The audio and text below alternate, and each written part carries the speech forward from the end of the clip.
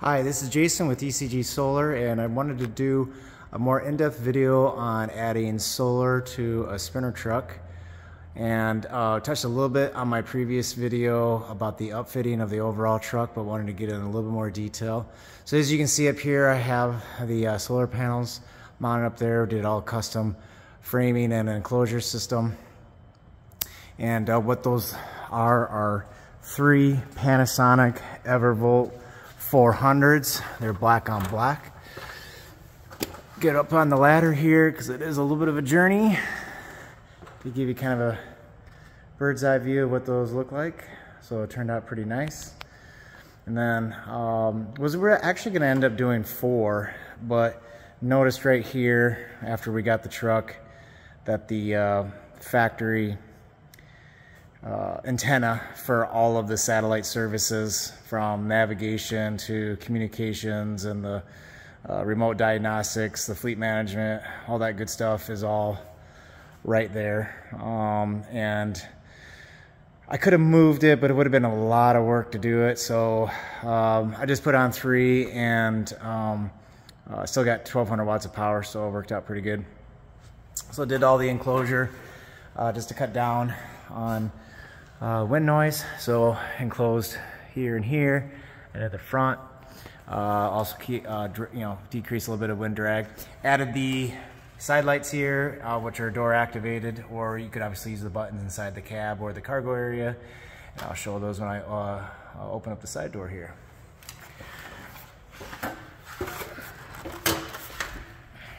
So again, I have these lights set on the door trigger, so when I open this door, lights come on both sides. It's nice to have nice lighted area here. So basically what I did was wire them in series and then install the conduit body here. Got it all sealed up, all that good stuff. This is obviously my power wire for my lights, and then your positive and negative. And then that runs all the way up through all this business here, and had to get it to go underneath the passenger seat. Now in the Sprinter from the factory, the secondary battery system is underneath the passenger seat. So, and I wanted to have some room to install my charge controller. So I ended up installing the charge controller in here. The battery is behind it. But basically, it's all set up, and you can see it's actually kind of charging a little bit right now off of just the LED lights in the shop. But anyways, so this basically charges all of the DC systems, the primary battery and the secondary battery. And then off of the secondary battery, installed a 3000 watt inverter charger. And then that powers all of the AC loads inside the truck. I got outlets kind of strategically placed throughout the truck for AC conveniences, and then obviously powering this power strip here, which works out nice. And then this is also set up for shore power as well, and I'll show you how I did that.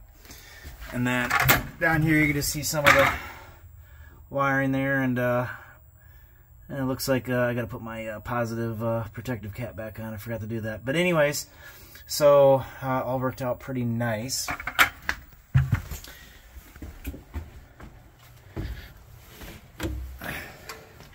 And I'll go over and show what I did. So I just installed the cable, or the plug-in here, because it just makes sense to just, open the door, get out of the garage or whatever, and I have the power cable, like over here, and I just reach right in here, and I can just pull this out a little bit, and then just plug in the extension cord, and then the truck is on shore power. And then at that point, all the batteries are being charged, all the AC loads are being provided for, like the battery chargers for all the cordless drills and stuff like that.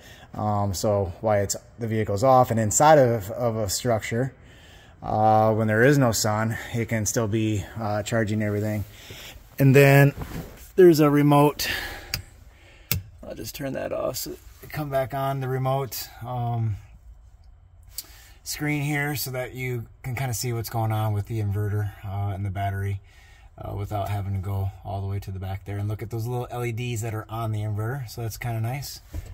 Actually, I think I'll put that back in standby. So that is basically it in a nutshell. So a 1200 watts DC, 3000 watt inverter. I've ran some pretty big loads off there, like a big shop vac and hammer drills, heat guns, stuff like that, and it works out really quite nice. The system also has built in to where it isolates the secondary battery, so you don't ever have to worry about depleting your primary battery and getting stuck someplace and not being able to start it. So basically some audio and visual alarms go off and they'll let you know to start the vehicle, and then you can always use the vehicle when that's running to then charge the batteries and also power the inverter as well. So you got multiple sources of power and be able to charge. And then of course, this is kind of an example of have an outlet that I can charge all kinds of AC loads off of that, which is quite nice. So hopefully you enjoyed this video, and it's definitely possible to mount solar on a Sprinter. They do make smaller solar panels, by the way, in terms of lengthwise.